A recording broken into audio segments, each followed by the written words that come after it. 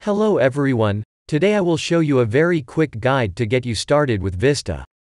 This video will cover the most basic information. For more detail, please see the documentation.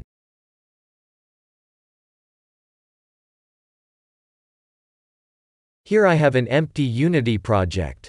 First thing first, open the Package Manager, go to My Assets section and search for Vista, then import it into the project.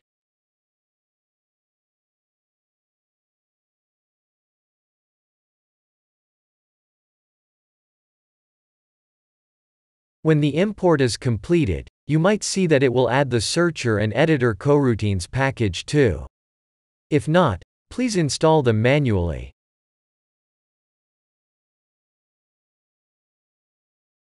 You need to have some terrains in the scene. I'm going to use the Unity's terrain tools to create a grid of 2x2 terrains that covers an area of 2 squared kilometers. For Polaris terrains, you can use the Wizard tool to create them, and Group tools to manage their settings. Note that you don't need to set the texture size as well as terrain height, as they will be managed by Vista.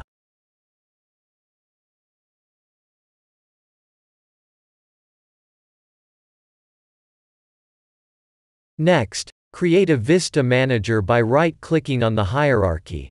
Then select 3D Object, Vista, Vista Manager. The Vista Manager will manage the generation pipeline, the terrain tiles that will receive data, as well as the biomes in the scenes. To assign your terrains to the Vista Manager, drag and drop them into the gray box in the inspector. You will see the terrains now highlighted with cyan boxes in the scene. Under Tile Settings, set your desired value for texture resolution and terrain height there.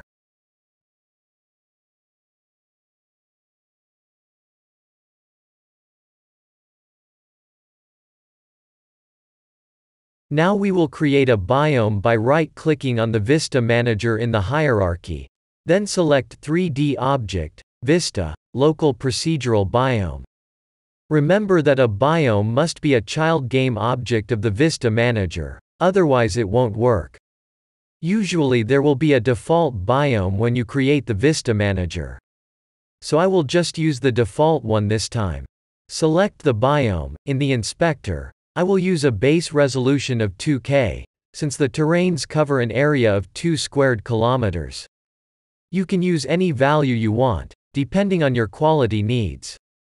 Next, under the Anchors section, click on the Snap to All Tiles button.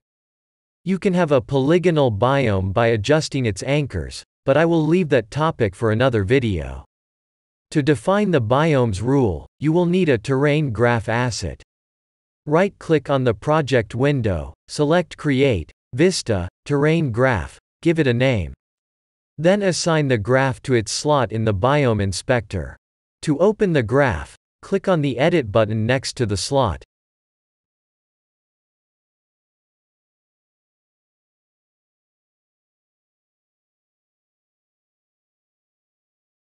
In the Graph Editor, you will edit the graph using the Graph View and Properties view, while the data will be visualized in the 3D and 2D viewport.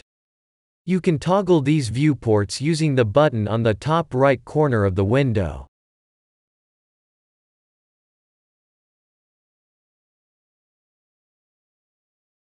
In the Graph View, press the spacebar to bring up the node browser, then search for the noise node.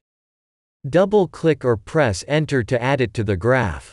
Select the noise node. You will see the 3D and 2D viewport updated with a very simple mountain range shape. Play around with the properties if you like. Next, we will add some erosion to make it look a bit better. Add a new hydraulic erosion node next to the noise node. You can connect two nodes by drag and drop between their two appropriate slots.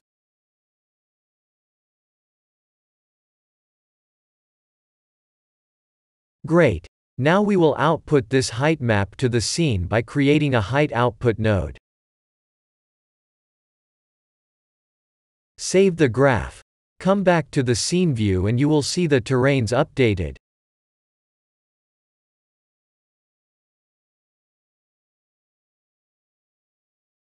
There are many masking and texturing techniques, which we will cover them in a whole video later. To output texture to the terrain, you need to create some texture output nodes. Each texture output node can only output one layer at a time. For this example, we will output 2 layers, grass and sand, to highlight the erosion effect on a grassy terrain. Select the texture output nodes, then assign the terrain layer to the slot in the Properties view.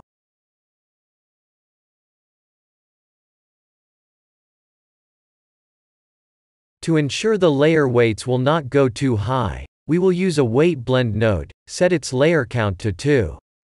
Connect the layer 0 output to the grass output node. Since the default value for the first layer is white, so we can leave the layer 0 input blank. Next, connect the sand output node like this. We will use the remap node to enhance the erosion mask.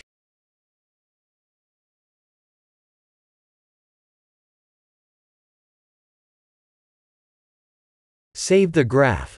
Come back to the scene view, then your terrains are now textured.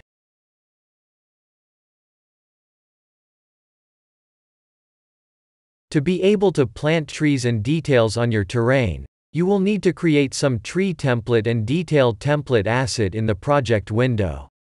I have prepared some for you in the sample folder, so just use them for now.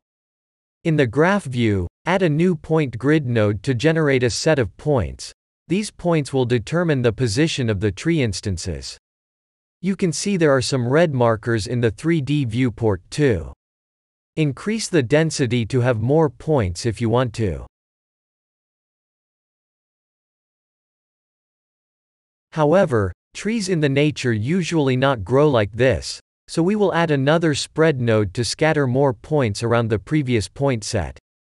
Finally, connect the output to a tree output node, drop the sample tree template into its slot, and save the graph.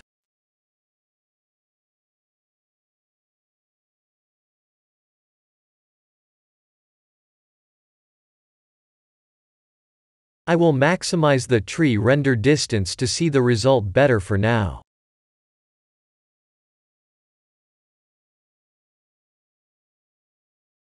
Back to the graph, we will plant some grass at the area where the texture is green.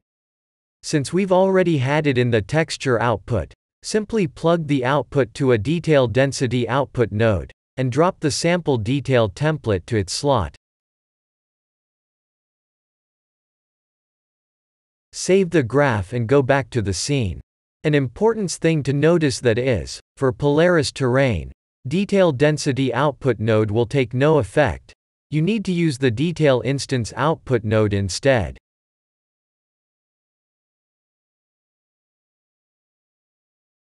Congratulations! You've created a great landscape with such a simple graph.